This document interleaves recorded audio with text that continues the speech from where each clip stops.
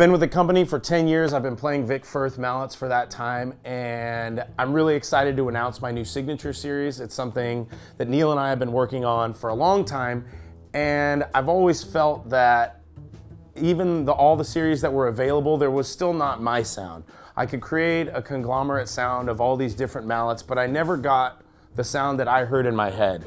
And we came up with a new mallet that has a core that none of the other mallets have that was finally my sound. And the great thing about it is it not only works as a standalone set, but it can work with the multi-app set, it can work with the Pesante set, it can work with the Markworths in conjunction with whatever you're normally using, but then you can also just use those mallets by themselves and they can stand alone as their own series.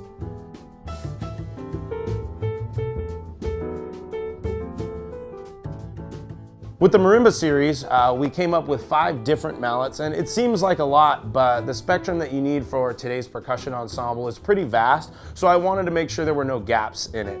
And even from the hardest mallet all the way down to the softest mallet, I still wanted to keep the keyboard mallets able to play competitive material, so we don't have any just pure roller mallets, and we don't have any mallets that are just extremely bright mallets. They're all mallets where you can play active material across multiple ranges of the keyboard, while at the same time maintaining a consistent dark sound because the core is the same through all of the keyboard mallets.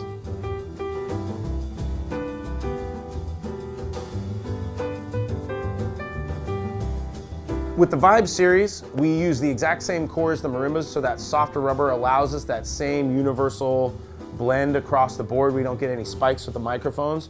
We also decided to use a thicker rattan shaft so that there is not as much flex in the mallet when we're playing faster 2-mallet work or inside mallet passages. In general, this series has a darker, warmer sound that's a little less bright and articulate than some of the other series. And that's specifically to create a more even sound across the board when we're miking the instrument. So even at the highest volume, with the hardest mallet in the marimba, we're still gonna get a very soft, warm sound up top. And this softer core allows the student to dig in without overly articulating on the keyboard instrument.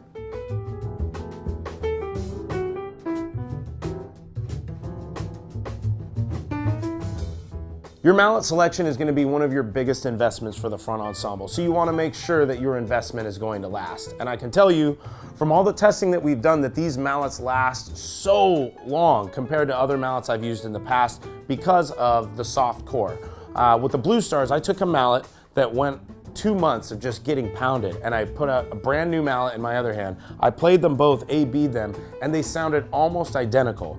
As the yarn compresses on these specific mallets, the tone color doesn't change because we don't have a really hard core in the center. So depending on how old the mallet is doesn't really matter. You can bring a new pair out, you can bring an old pair out, and the sounds are almost identical.